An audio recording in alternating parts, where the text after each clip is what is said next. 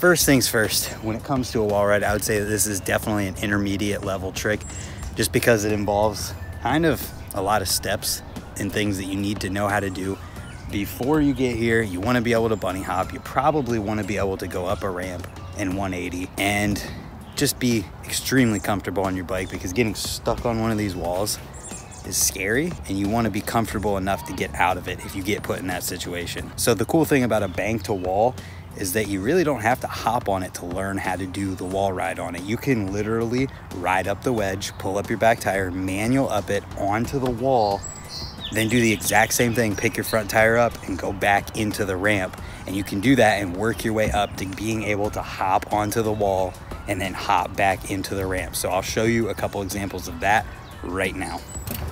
Oh yeah, another thing about this trick is that it's so easy to learn. I'm showing you in flip-flops.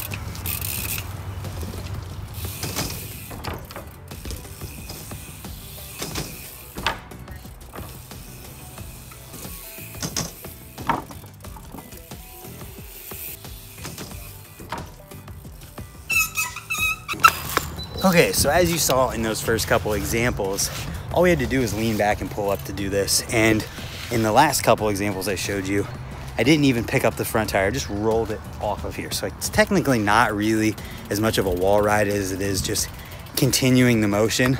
So to make it a wall ride, let's hop into it and hop out of it. It's literally exactly the same thing as just going up a wedge, hopping 180 and going back in, but you're doing it with enough speed to put you onto the wall. Cool thing here is with a bank to wall setup like this, you can literally land at the bottom and still be okay for the wall ride. This is the perfect setup to learn how to do this.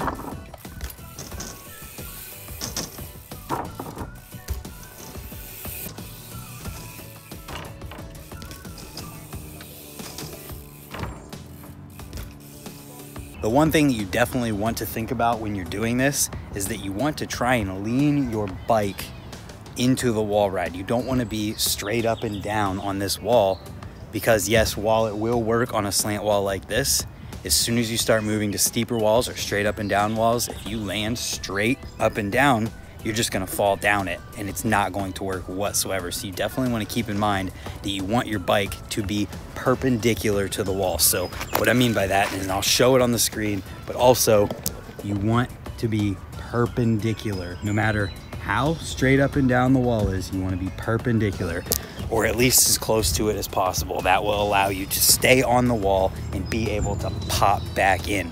The other thing you want to think about is when you hit this wall, you want to compress so that you can pull back in. You don't want to hit the wall with straight out legs and arms and keep them straight out and locked, because then you can't pop to get back into wherever you're trying to go. You want to be loose on your bike and let yourself compress so you can pop back in easily.